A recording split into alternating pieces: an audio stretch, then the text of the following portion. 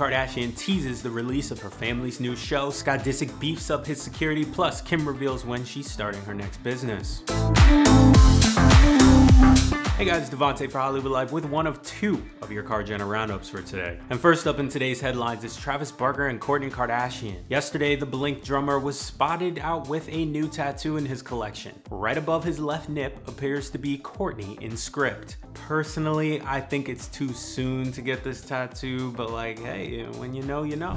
Switching gears to Kourtney's ex, Scott Disick, Scott and his current girlfriend, Amelia Hamlin, were out in Miami jewelry shopping and surrounded by armed guards. Now this is interesting because Scott's beef up in security comes just like a week after Kendall's run-in with some stalkers. Recall last week, Kenny was granted a restraining order from a man who threatened her life and then his own afterwards. And TMZ reported despite the order to stay 100 yards away, Kendall was still terrified that he would find her. On top of this, another man was caught trying to skinny dip in her pool. This was apparently the last straw for Kendall, as TMZ reported she moved out of her house.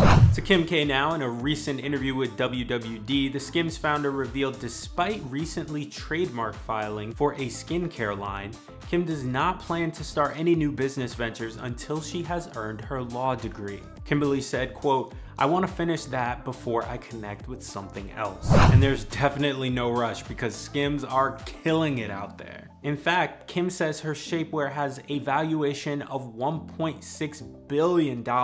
This is huge because Forbes just estimated its value at $500 million. So it would seem that Kim is more wealthy than we thought earlier this week.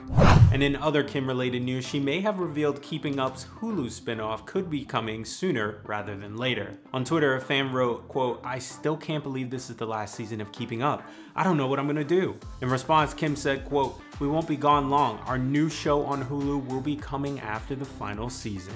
So no solid timetable there, but not gone for long sounds pretty promising. But alright guys, make sure you hit that sub, like, and bell button, and go have a fantastic weekend.